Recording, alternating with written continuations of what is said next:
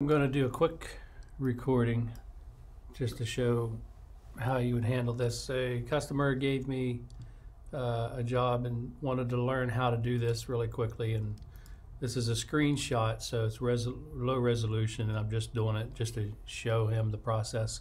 It's pretty basic, and it looks like the customer wants this to be a low cost job, so 2 colors.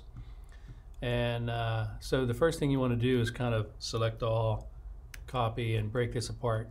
But let's assume, and I had to distort it and straighten it out and stuff because it was an angled photo of his screen. But let's assume that your artwork came in a flat, in a background in layers, or you had this artwork in a vector program and you brought it into Photoshop to separate. And you got it broken down already. So I got my type and my photo. There's just the type and there's just the photo. Pretty simple process. So for the type itself, you can just hold down the command key or the control key, depending on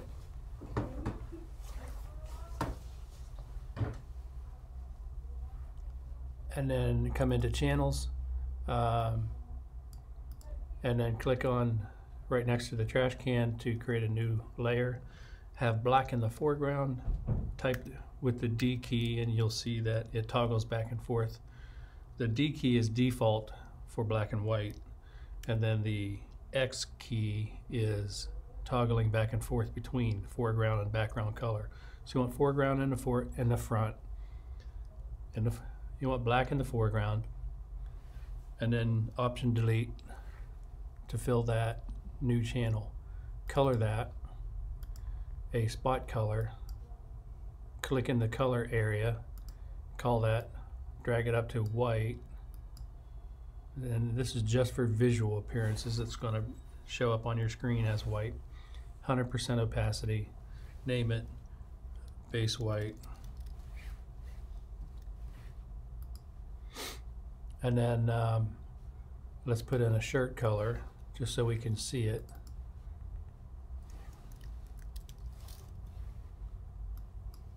And then you'll see that that white is on there. Now this is a little gray matter, and again, this is, I just copied this over from the low resolution photo just to do the example. And all I'm doing is going to levels. That would be under select, where's levels? It would be under editing, image, adjust, levels and curves. I like to use curves, but levels does a quick job of knocking out the highlight range. This is the highlight range over here. You see this little gray data in this ramp. You want to burn that out. Come over a little further and you can see how much it eats away at the artwork. Fill it in solid, bright white. There you go. And then come back into the RGB layers. Click on the photo. If you hold down the command key, you're selecting every little pixel in that artwork. If you draw a marquee tool, you're not selecting everything. You're just selecting what's in that box. So when you hold down the command key or the control key and click on the layer, you're selecting every little pixel in that layer. Same in the channels also. So here, when I have this selected, I'm going to copy, come into channels, and paste. Now, so I have the black part of that image. Let's say the shirt is a gray shirt, and I want to duplicate that, paste again. Well, I said duplicate, but you want to create a new channel and then paste again while you still had it selected. And then with the selection back on, you just take one and invert it. There's other ways to do this. 6 or 7 other ways to do this, but this is a quick, easy way. I got to answer this phone. Good morning, this is Dan with IDP. How can I help you?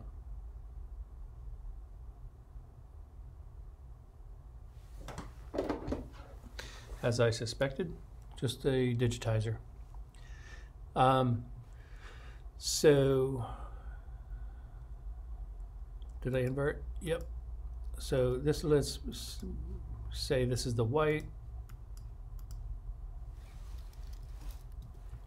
and this is the black. Black. Make it a spot color. And so in a nutshell, this would actually be added to this channel, and I'll do that now. I can delete that. And there you have it. I'm going to change this to gray. So let's say it's a gray shirt, charcoal gray or something. Now that looks pretty nice, but that's not going to be how it prints. It's going to, with gain, it's going to print a little bit heavier. And if somebody's on a manual press, it's going to print even heavier than that. So, you know, and depending on how you print, it could really blow out.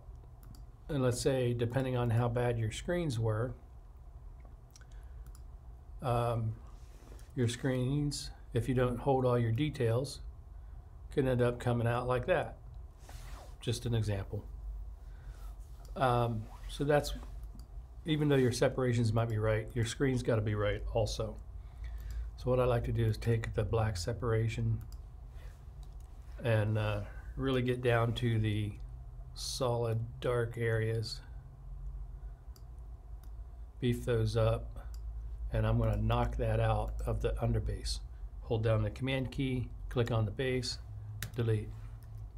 So now you got more of a true shirt color coming through there, and you got straight hard black running in these dark shadows to the shirt color with no white underbase under that. It's one of the most common issues with prints is there are too much underbase data left in the seps. So that's it in a nutshell. In this black screen, you then want to compensate and adjust for dot gain and burn this out. A good starting point is clicking the mid-tone range right at 50%. Use your arrow keys and drop that down to 40%, let's say. I just drug it down. 40 is a pretty good number to drop it from 50 to 40, compensating for dot gain. And in the white screen, I want to beef that up so that I'm running some gray color up underneath that black. So I beef up the shadow tones so that I get rich white underneath the rich gray. And that should turn out pretty decent on press. That's it in a nutshell. Gracias.